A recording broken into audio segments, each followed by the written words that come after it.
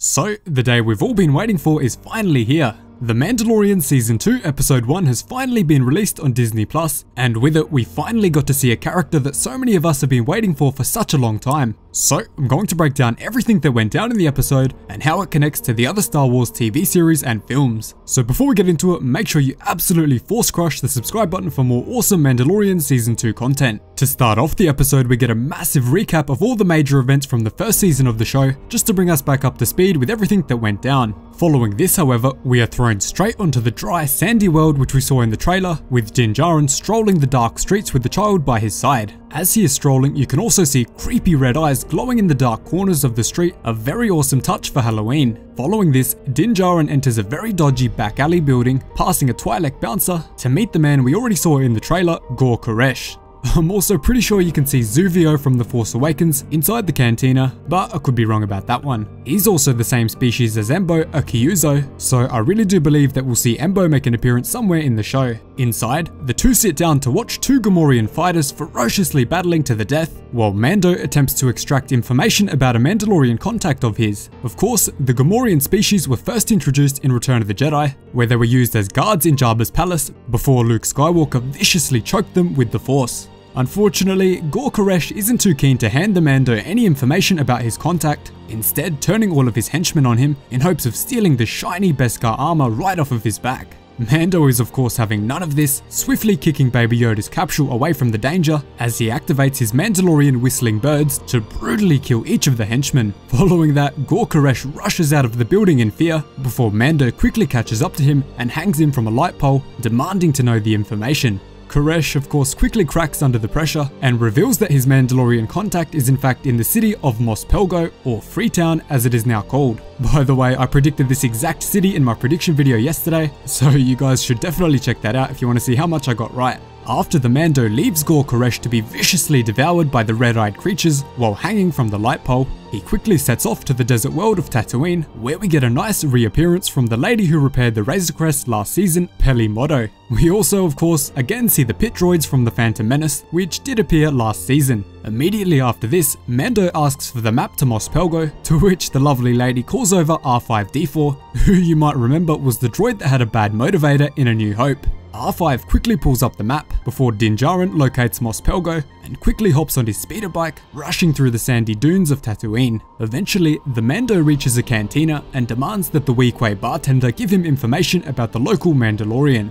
The man who then walks into the cantina is named Cobb Vanth from the Aftermath series of novels. Cobb Vanth is of course wearing the infamous armor of the prestigious bounty hunter Boba Fett, which is now acid scorched and damaged from his fall into the Sarlacc pit during Return of the Jedi. This is consistent with the Aftermath novels, where Cobb Vanth was already heavily implied to have the armor of Boba Fett. For those of you who don't know, Cobb Vanth was a former slave on the planet Tatooine who had a deep star-shaped scar carved into the skin of his back as a symbol of ownership from his slave owners. He was of course introduced in the Star Wars Aftermath novels as a self-proclaimed lawman of Mos Pelgo, which is kept pretty consistent with this episode.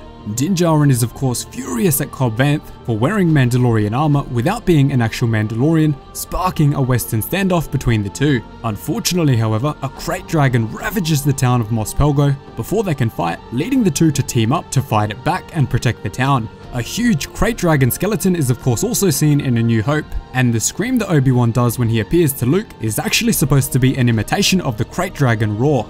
As the two rush through the dunes of Tatooine on their bikes, you may have noticed that the engine from Anakin's pod racer in The Phantom Menace is powering Cobb Vanth's bike. How cool is that? While this is happening, we can see an incredible flashback scene from the time just after the destruction of the second Death Star, where the Red Key Raiders crime syndicate, who pretended to be miners, raided the town of Mos Pelgo immediately after the Empire was forced to leave the planet. This is of course covered in the Aftermath novels also. The Red Key Raiders brutally slaughtered the people of Mos Pelgo, but Cobb Vanth was lucky enough to escape with a container full of silicax oxalate crystals, selling them to the Jawas inside of the Sandcrawler in return for the armor of Boba Fett after it was recovered from the Sarlacc. In the Aftermath novel, there was also another man from the Red Key Raiders crime syndicate in the Sandcrawler with Cobb Vanth, who Vanth had to shoot in order to keep the armor, but I guess that may have been changed around for this episode. Cobb Vanth and the Mandalorian then rally the citizens of Mos Pelgo together, helping them to load up the blast charges ready to take the crate dragon on at its own cave. Awesomely, the Tusken Raiders agreed to no longer attack the village and become a peaceful neighbor to the citizens of Mos Pelgo in return for their help with the killing of the Krayt Dragon.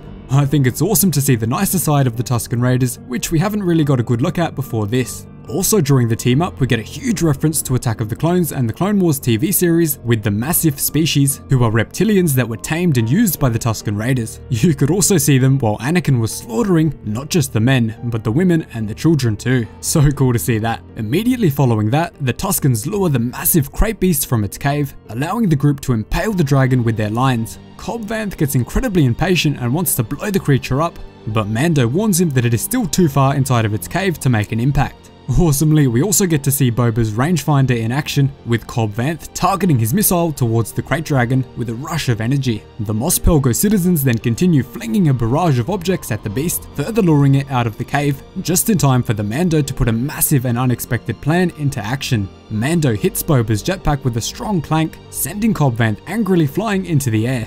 I'm sure you guys all know the last time we saw that happen. Of course, Mando doesn't have the time to explain the plan, but this leaves him alone with the Bantha loaded with blast charges. Din Djarin is then forced to hold the Bantha down with the explosives as the Krayt Dragon rushes towards him, putting him in incredible danger. The Krayt Dragon actually eats Mando, leaving Baby Yoda and the rest of the group incredibly worried and upset for a short moment. But he soon after bursts out of its mouth again before detonating the blast charges inside. This action of course shreds the creature to pieces, sending the meat of the Krayt Dragon tumbling to the floor, with the entire Mos Pelgo group and Cobb Vanth celebrating in relief. Keeping their agreement from earlier, Cobb Vanth agrees to hand back Boba Fett's armor to the Mando, and they actually both tell each other that they hope their paths can cross again very soon. This is so awesome and probably means that Cobb Vanth will eventually make a return in the show and maybe even become a true Mandalorian near the end of the season and possibly even join Clan Mudhorn. Following that, we get an awesome reference to the Krayt Dragon Pearl, which for those of you who don't know, can actually be used in place of a Kyber crystal to power a lightsaber. These Krayt Dragon Pearls produce a lightsaber blade which is much stronger than the standard Kyber blade, so it's pretty incredible to see and a nice throwback.